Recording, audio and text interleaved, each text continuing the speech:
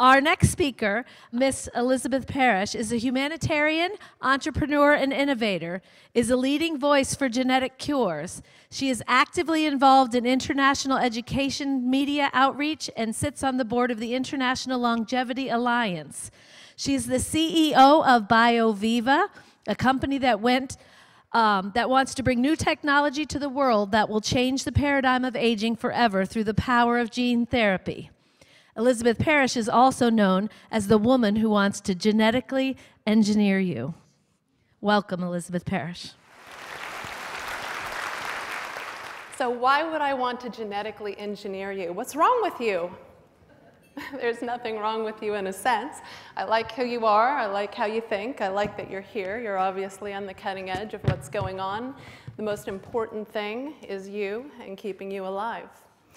I want to genetically engineer you because I want to make you stronger, faster, more visually accurate, and I want to reverse your aging. That's a pretty big task. My company is BioViva. We're the first two-clinic gene therapy company that I know of, that I've heard of, and we've looked long and hard. And we want to reverse biological aging. So why would we want to do that? Let's talk about that.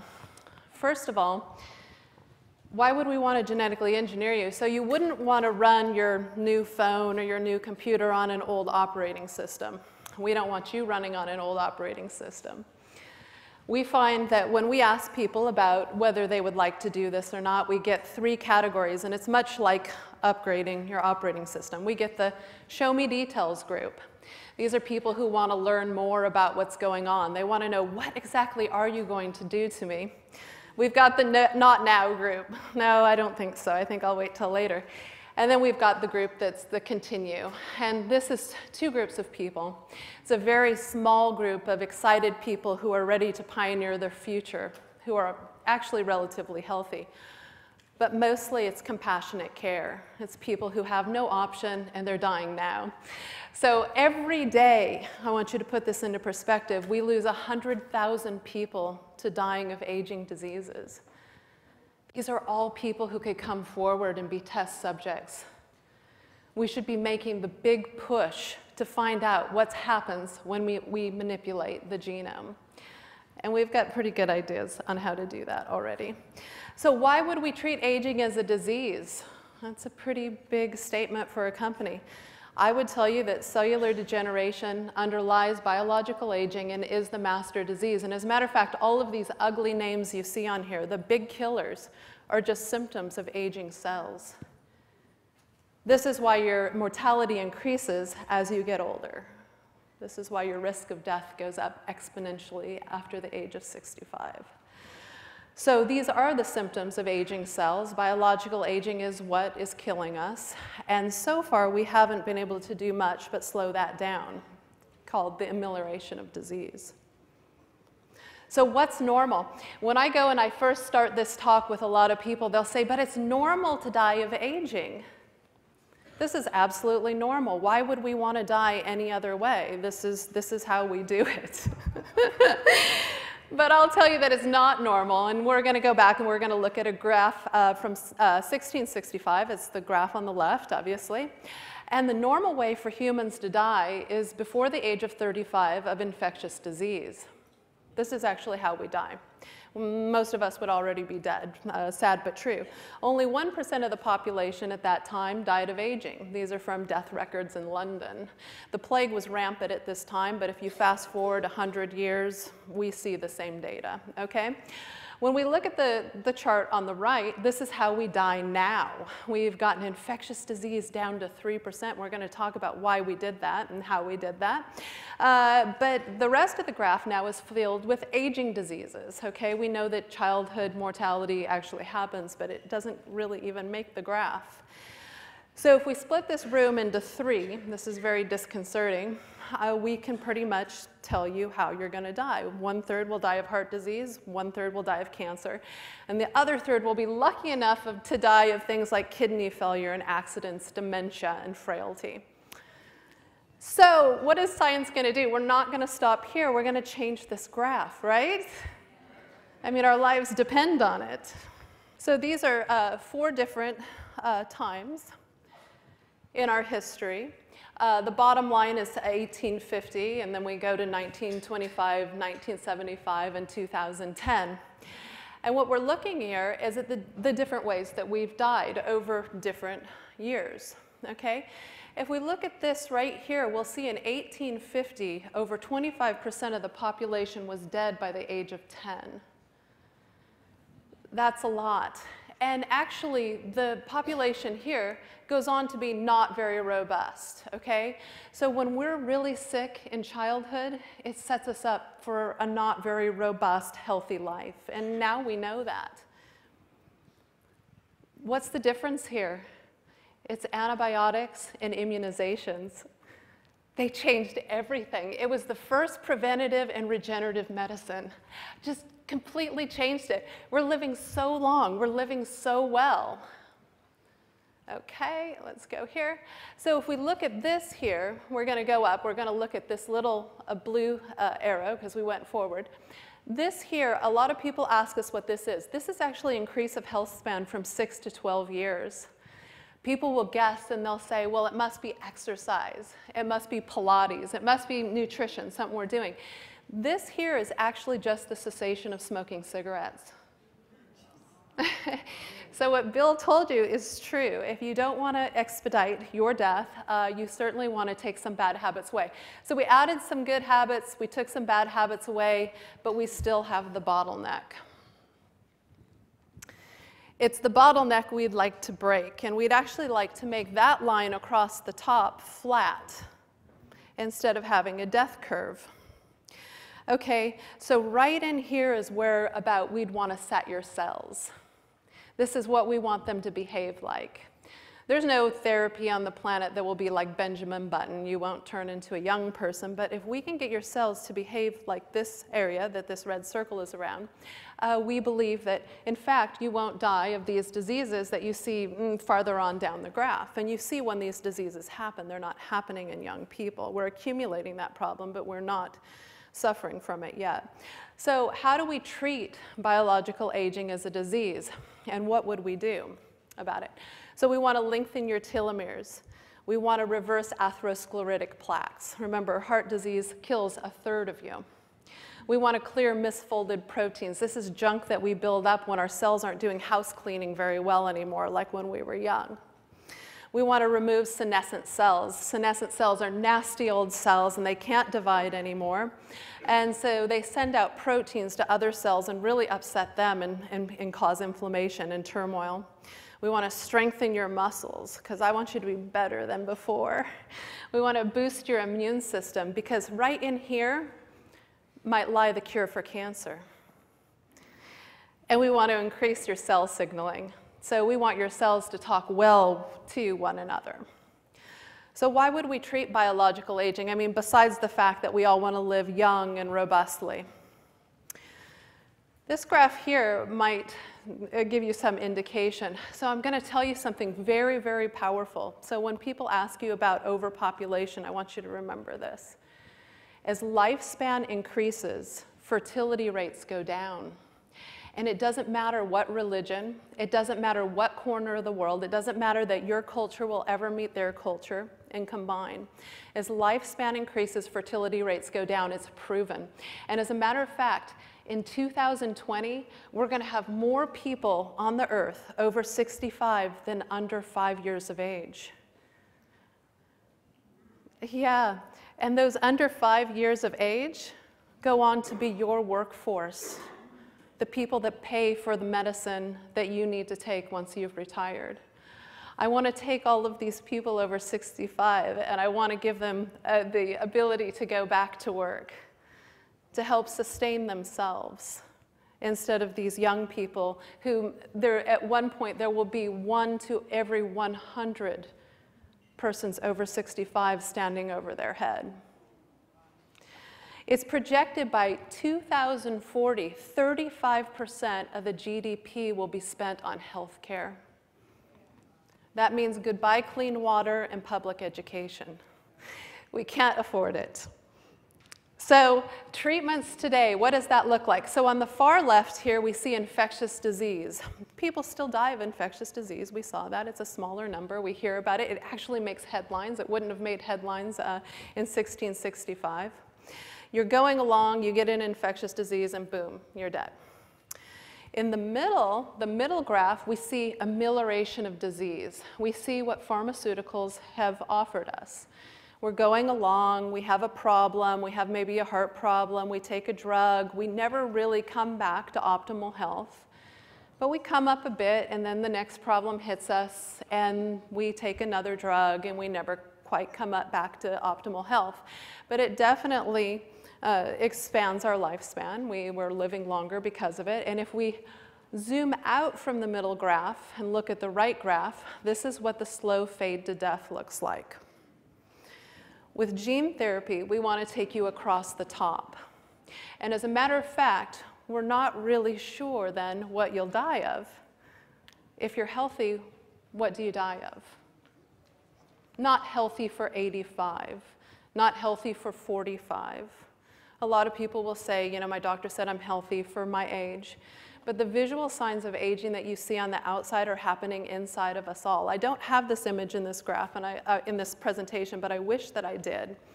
I actually have images of an 80-year-old's brain, and you can see the atrophy in it. And actually, it's a person without dementia. This is happening throughout us, and we want to think of it as that. It's very important. So how does gene therapy work? People are pretty excited about this because it's a very actually non-invasive process. Your cells think it's pretty invasive, but actually it's just a series of injections. So what we do is we find the gene that's our target gene, the gene that makes you smarter, faster, stronger, more visually accurate. We take that gene and we put it into a vector. In this case, our company uses AAV. It's a virus. We take out its ability to replicate, and we put the gene of interest in, okay? So it can't go on to make you sick, and as a matter of fact, AAV doesn't make humans sick. It infects moths, not humans. And so our bodies don't even recognize it as being a problem. Then it goes into the body, it delivers the gene, and what genes do is they make proteins, and those proteins make you. Okay, it's so lovely and simple and sweet, okay? So all of your cells, your cell walls, what you look like, your hair, all of this is your genes expressing. That's evolution.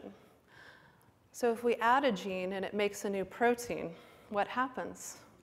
It changes you. I don't really like animal testing. I'm all for getting human data. We've proven that n equals 1 human data is more powerful than 8,000 mice. But the great thing about mice is they don't live very long, okay? And so we can actually get data from mice that it would take a really long time to get from humans. We're going to look at a field mouse here. This field mouse lives for 8 months in the wild, okay? And what happens is it gets predated. It gets a little slower in its thinking, it doesn't realize, and it gets eaten. That's the main cause of their death. If you take this same mouse and you put it in a laboratory, you take away predation, you give it all the food that it wants to eat, it doubles its lifespan. Just by taking that away, it's living a comfy, cozy life and doing all the things it wants to do. That's pretty fantastic. So take your stress away and you double your lifespan. Here's calorie restriction and optimal exercise, okay? The mouse on your left is the same age as the mouse on the right. This mouse has been extended massively in its lifespan by just adding exercise and diet. A very restricted diet where it gets all the nutrition it needs but nothing extra, because we know obesity expedites death, okay? This is pretty amazing. But what happens when you change just one gene? You double the lifespan. This mouse is living for 60 months. It has the addition of a gene that actually we humans could upregulate ourselves. And it doesn't have to worry about its diet or exercise. So this is where mice really pay off for us. Everyone goes, wow, cool, yeah, I want some of that, me too. Okay, so what is experimental medicine? So this rat is saying, I go home today, they cured me using this new miracle drug. I'm afraid it'll be years before it's approved for humans. And we see this in the news all the time. You know, cancer's been cured, this has been cured, that's been cured. We got a cure for Alzheimer's. Bring me the proof, because our company will use it. Well, we have looked at the research. We have scoured the research, and we see all sorts of promise. When people come to us and they say that's experimental medicine, I say to them, the FDA has passed a bunch of experimental medicine, and you're guaranteed to die taking it. So what risk do you want to take? You take your statins, you'll die of heart disease anyway. You take your other medicines, you're almost guaranteed to die of whatever you've been diagnosed with. So I would say that it's all an experiment, and theirs is failing, and it's time for a new one. So what are we doing? This is where it gets exciting. What are our therapies? So number one, and the diseases we're chasing is, number one, Alzheimer's, okay? We just saw in Bill Andrews' presentation how mice regrew their brains, how they went from states of dementia to fully functioning mice, okay? Alzheimer's is a devastating disease. I'll bet everyone in this room, or nearly everyone in this room, knows someone who has had it. We believe that this is the great disease to bring telomerase induction to, with a therapy that's 3,000 times stronger than any nutraceutical on the market. And as a matter of fact, this same gene therapy has reversed aging in mice, as he showed. We want to bring it to humans. We want to see what happens in this very devastating disease of Alzheimer's for compassionate care. What a great test subject. We might reverse their disease and their aging. The next treatment that we have is for sarcopenia. We're already using this one. This one is in phase 3 clinical trials with muscular dystrophy at Nationwide Children's Hospital. It's safe enough to use in children. We think that it would be safe enough to use in people over 65. For sarcopenia, we saw on the graph, frailty kills 6% of the population. Okay, here is one of our subjects. On your left, you'll see his legs before. These are not steaks. This is actually an MRI of his legs. This was before treatment, and on the right, we see after treatment. We see, and this is actually only 5 months after treatment. The therapy peaks out at 8 to 12 months. Okay, you'll see an increase in muscle mass. You'll see a decrease in fat. This increases insulin sensitivity, and it actually upregulates FOXO3, a gene that we think is directly responsible to longevity. In hamster studies that were done, the hamsters lived 40% longer than the control group. It's very exciting. The patient here who took these MRI images started having such good health benefits 4 years out that he took a CT angiogram and had 0 atherosclerotic plaques. We don't know. We're going to track that data. Okay, that could be a cure for a third killer of the population. We just don't know. Oh, actually, I should step back. I want to tell you really quick some really big news, and you won't want to forget this because it's starting to make headlines. This last therapy right here for Alzheimer's disease, the telomerase induction, and this therapy right here for sarcopenia, we've just treated our first subject to try to reverse biological aging.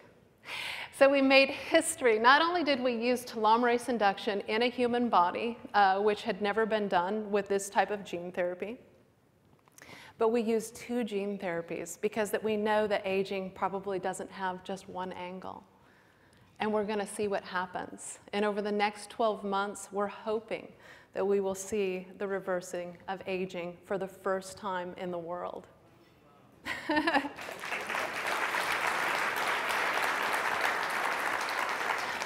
My company is very fast and we're very small. It took me 2 years to find the people that would do this. ALS and Parkinson's disease, I know that I've heard people have questions about this. We have a patent that we're hoping to get very soon for a gene therapy that has to do with stem cell work that one of our doctors did. He did stem cell work, intrathecal injections of stem cells to the brains of ALS patients. And he saw these miraculous, He saw these miraculous effects. He saw people talking that hadn't talked. He saw people standing up who hadn't walked. But then they would regress back into the disease. He started to track what was happening with some of his patients and why some of them weren't having benefits. And he believes that, in fact, that it's H factor. This is something that stem cells emit. Most of the stem cells leave the area, and after they leave the area, there's still signaling for a while, and then it goes down. H factor is actually turned on in all of your body except for your brain. So for these patients, this is maybe a potential cure. So we're actually applying for a grant from the Michael J. Fox Foundation to see if we can take this through more testing, and we're really excited about this, okay? So smarter, stronger, healthier humans. That's what I want for you. That's what I want for everyone.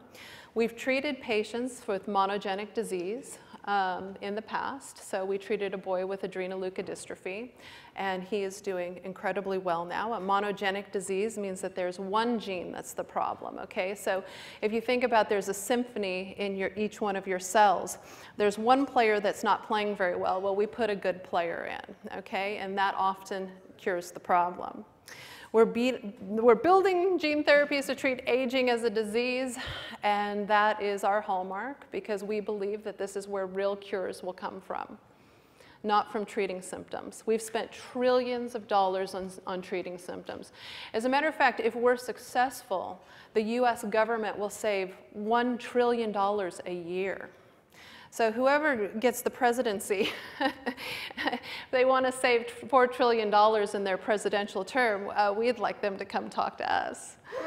So we'll become leaders in genomic engineering. So when we think about the symphony, what we do now is we put in a good player. With genomic engineering, this is the future of where gene therapy will be going.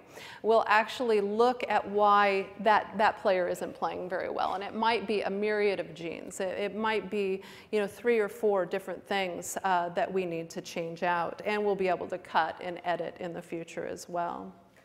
So the future of genetic cures, where are we going? We want these given like immunizations. We want to blur the line between enhancement and preventative medicine. We know we can make you stronger and more youthful and better and healthier. But where do we start doing that? So right now we need to work with an aging population, and we need to reverse your biological aging so we don't have the detriment of disease and suffering that comes from it. But in the future, we think that these will be given younger and younger. They'll keep you from getting sick to begin with. The future consequences of this type of therapy are organ regeneration, maybe directly right in your body, without transplantation. Immune system, that is a big target if we want to cure cancer. Radiation resilience, NASA contacted me. We had a really nice call, seeing if we had anything that would keep astronauts from being affected by radiation. This has a lot to do with our future and expanding into the solar system. Better vision. If we can broaden the spectrum that you can see, wouldn't that be fun? Cosmetic. A lot of people think of cosmetics when they come to us. They say, can you make my skin younger? I say, if your skin doesn't look younger, then we've failed because that's a sign of aging. Intelligence. There are genes being tracked down for intelligence now. We've got our eye on one. Physical enhancement. We can already make you stronger. So we have the gene therapy that will increase your muscle mass by about 20%. But there will be other enhancements in the future. They're looking at things for strength. Muscle mass doesn't mean strength. There's genes for strength. There's also genes for speed. Nutritional. You have the gene for vitamin C in your cells, but it turned off. We could probably turn that back on. You're making your own antioxidants then. And this actually has use for NASA as well. So when people go up in spaceships, the more nutrients that you can make on your own, the better. Autoimmune disorders, we'd like to stop things like diabetes type 1 and Crohn's disease. arthritis, stop them before they happen. And congenital disease, of course. We don't want to forget children. I actually got into this to find cures for children, and I ended up on the complete opposite end of the spectrum. But by doing that, we can bring cures back to children. So, as in summary, because we have limited amount of time, we want to change the paradigm of what we consider normal, and that starts with you. Telling people that actually dying of aging isn't normal. If you want to talk about normal, we used to die of infectious disease. We need to move science forward so that we hopefully don't even know what we'll die of. The symptoms of aging are cancers, Alzheimer's, heart disease, kidney failure.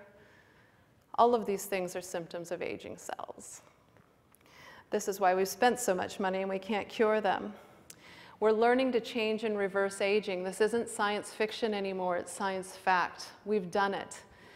We've done it in every human tissue. We need to do it in the human body. We're working on therapies now, and we're doing them. Gene therapy, much like immunizations and antibiotics, offers regenerative and preventative medicine in one. So it's very powerful. And the new therapies will more than pay for themselves once we get the costs down. I want to thank my scientific advisory board. If you'll notice here, Bill Andrews is in the top left. And I want to say something about these people. Everyone who stepped forward to be on our scientific advisory board are the most forward-thinking scientists in the world. It's a big risk to come up to be behind a company like ours, one that's moving so fast. Okay? I also want to thank George Church, who's down in the middle. He's a very fantastic person. He's been great to us. He sequenced the first human genome in 2003 and has gone on to create 8 different companies that are working on various areas of the human genome. And then in the top right, just as important, is George Martin. He heads the Alzheimer's research at the University of Washington and the research on progeric children that you saw Bill share a slide on. We'd really like to cure those kids. Thank you so much, and please visit us at biovivasciences.com. Thank you, Elizabeth.